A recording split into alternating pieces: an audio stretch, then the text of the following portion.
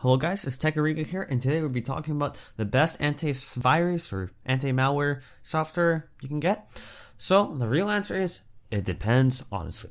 So it really depends on who you are, because there's some programs that work really well together, and there's some combinations of programs that don't really work together at all. They have conflicting issues, they get in the way. So I'm going to tell you my combination first, what I use, and I'm going to link down some resources and, just so you can see what other people use and what is rated the best antivirus or anti-malware software. Because, some people do swear their life on some of these programs. So, for me, for antivirus, I use Microsoft Essentials. Microsoft Essentials is, a free basic antivirus program, and it works pretty well for being free and really easy to get. So, honestly, when I used it, it works really well, and to be fair, who knows my Windows more than Microsoft? No one, because Microsoft made Windows. But you can debate that on who knows Windows more than Microsoft. Anyways, so it's free if you have purchased Windows, and I have in the past, so I can't really complain. But I absolutely love this program right here, and it's called Malware Anti-Bytes. The free version and the paid version, both of them really well. I just use a free one because I'm a cheapskate like that. It's constantly recommended all over the PC enthusiast community, /r/PC Master Race, Build a PC. I see those all the time.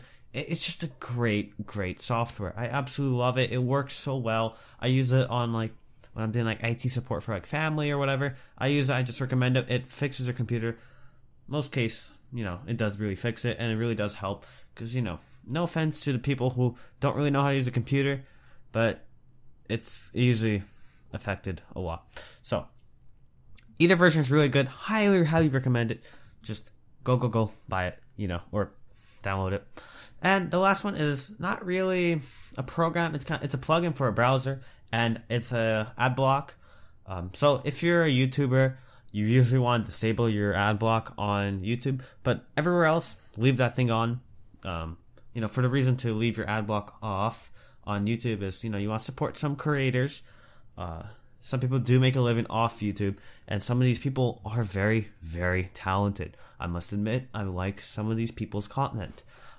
For me, I don't care. I just do this for fun. I don't do this for money. I don't have a living off of it.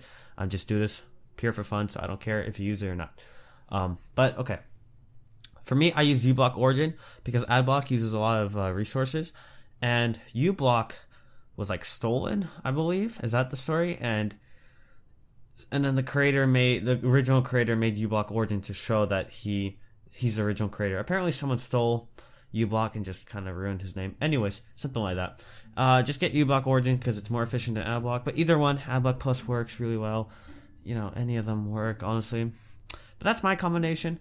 For the legit answer out there, there will be links in the description down below. This website called av-test.org, and it's an organization that does intense antivirus testing, and the list constantly updates per month, so it's very reliable and up to date.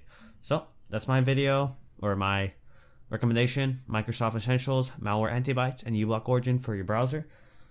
Yep, that's it, and I have some links down below. Thank you. Bye. Please leave a like down below, comment what you think, and subscribe to see more content. Thank you.